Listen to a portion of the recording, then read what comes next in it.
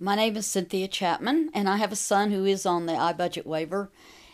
It's been an amazingly seamless process for us. It there was I really didn't notice any difference in the paperwork or process. And as a matter of fact, because of the iBudget, we were able to move some money from his job coach to for him to be able to get some dental work done that he needed. So that was very nice. Our support coordinator has been wonderful. She just knows what to do and does it and tells us what we can do. So it's been a very easy experience, very pleasant. We've been on it for about a year, and I like the iBudget better.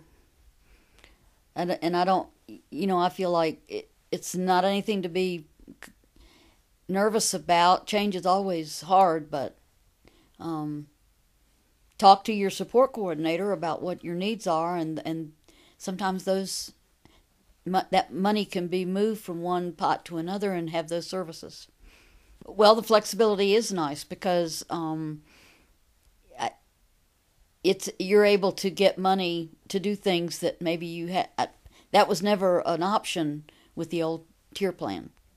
It was, you got exactly what was on the support plan, and that was it.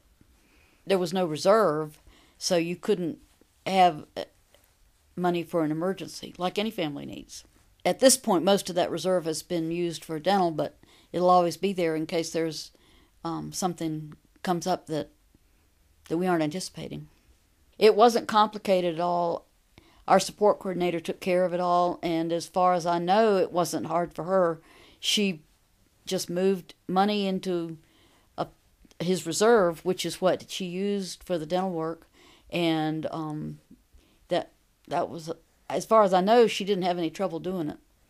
I would not want to go back to how things were, because Matt is getting the services he needs because of iBudget.